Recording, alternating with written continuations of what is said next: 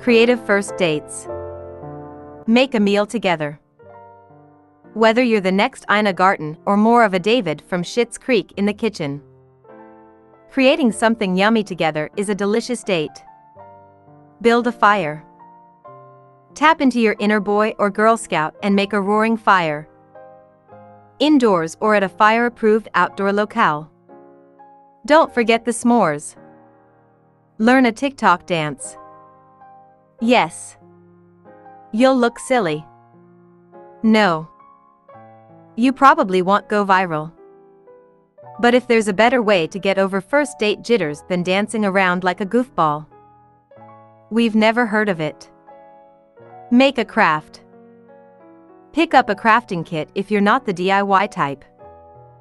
Or drag out the supplies for your favorite artsy hobby and make something with your hands.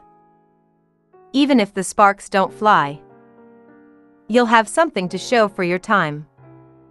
Sing karaoke. Either you'll impress your date with your singing talent or you'll get to laugh together at your tone deafness. It's a blast. Either way. Take a cooking class. Sharpening your knife skills and enjoying a meal you made with your own two hands? There's no way you won't have a great time. Visit an art gallery. Nothing makes you feel creative than checking out others' masterful works. Plus, there's a ton of conversation fodder all around you. Paint each other's nails. A fresh mani-pedi makes everybody feel like a new person, regardless of your gender. It also basically forces you to focus on each other. Read a romance novel together. They're basically an instruction manual for love. Right? The spicier and more blush-inducing, the better. Indoor first dates. Attend a comedy show. What better way to break the ice than with laughter? You both will be in stitches all night long, and you can even follow up the show with drinks or dessert. Go see a play. Much talking won't take place during the show, but real theater fans will want to chat about all of their favorite parts as soon as you leave your seats. Try out a subscription box. If you've known each other forever, hanging out at home isn't far-fetched. In fact, a long-term friend turned lover would probably love the opportunity to DIY. Cook or create your own escape room as long as you're together. Plus, the box will already include everything you need to create a unique two-person experience.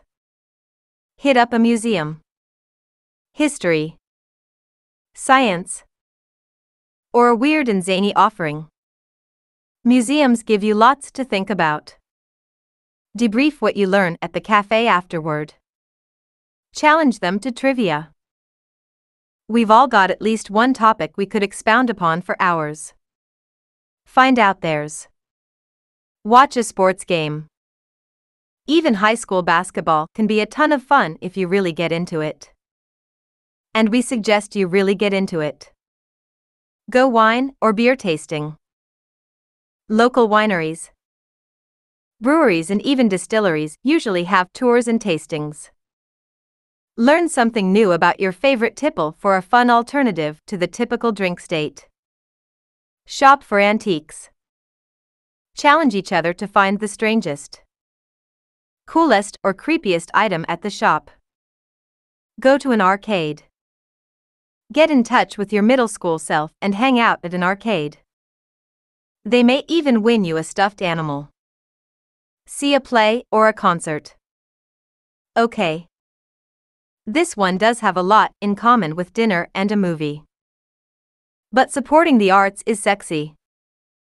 And you can learn a lot about somebody by which music or plays they suggest. Visit an aquarium. Did you know clams can scoot across the ocean floor? Replenish your bank of cocktail party conversation starters with some fun fish facts. See a drag show. Fun, flirty, and sometimes adult-themed. Drag shows are an absolute blast. Don't forget to bring singles for tipping. Go bowling. Those shoes may not do your outfit any favors. But is there a more creative way to flirt than asking them to help correct your form? Didn't think so. Make tie-dye. Getting into the tie-dye trend means you'll have a homemade memento of your first outing. Cute first dates. Visit a winery. Everyone loves a good charcuterie board. A glass of wine and a good view. Try some new varietal or introduce them to some of your favorites. Have a picnic. There's something so sweet about eating outside.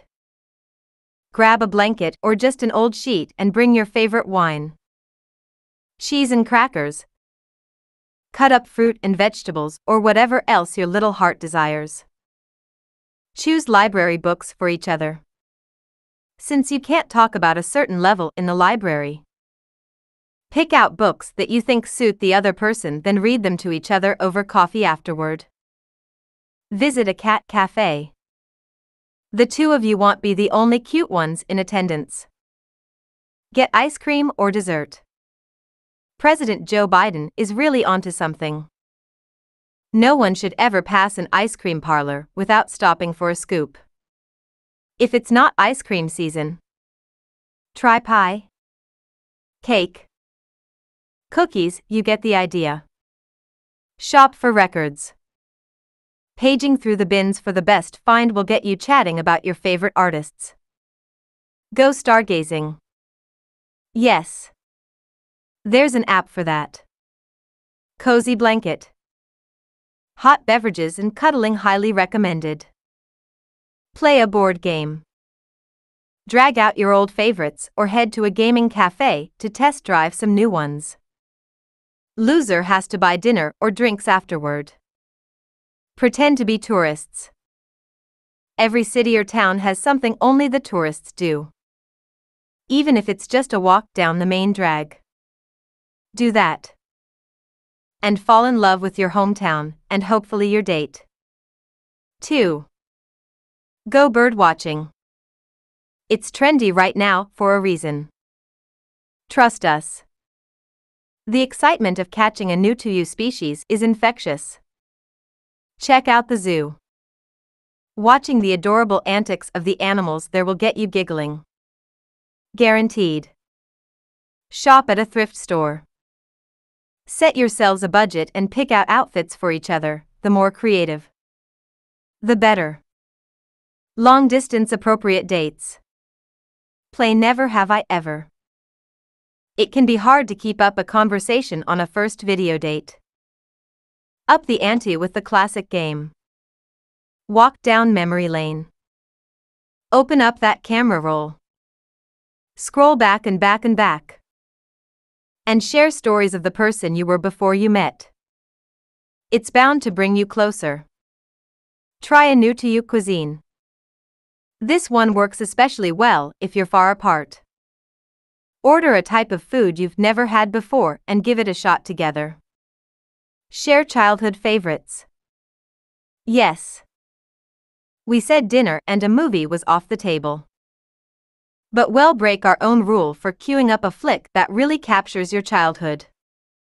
Popcorn is mandatory. Eat breakfast for dinner. How do you like your eggs? There's a lot to be said for someone who has definitive opinions on over easy versus scrambled. Hold a chocolate tasting. Grab a few bars of different flavors or varieties and test out whether chocolate really is an aphrodisiac. Play a video game. If you're not usually a gamer, even better. Video games are so much more fun when you're both equally great or terrible at them. Liz Schumer. Liz is a senior editor at Good Housekeeping, where she runs the GH Book Club, edits essays and long-form features and writes about pets, books and lifestyle topics. A journalist for almost 2 decades. She is the author of Biography of a Body and Buffalo Steel. She also teaches journalism as an adjunct professor at New York University's School of Professional Studies and Creative Nonfiction at the Muse Writing Center, and coaches with the New York Writing Room. Cameron Jenkins. Cameron is a staff writer for Good Housekeeping, where she covers everything from holidays to food. She is a graduate of Syracuse University, where she received a B.A.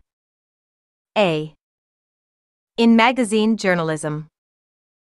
In her spare time, she can be found scrolling TikTok for the latest cleaning hacks and restaurant openings, binge watching seasons of Project Runway, or online shopping.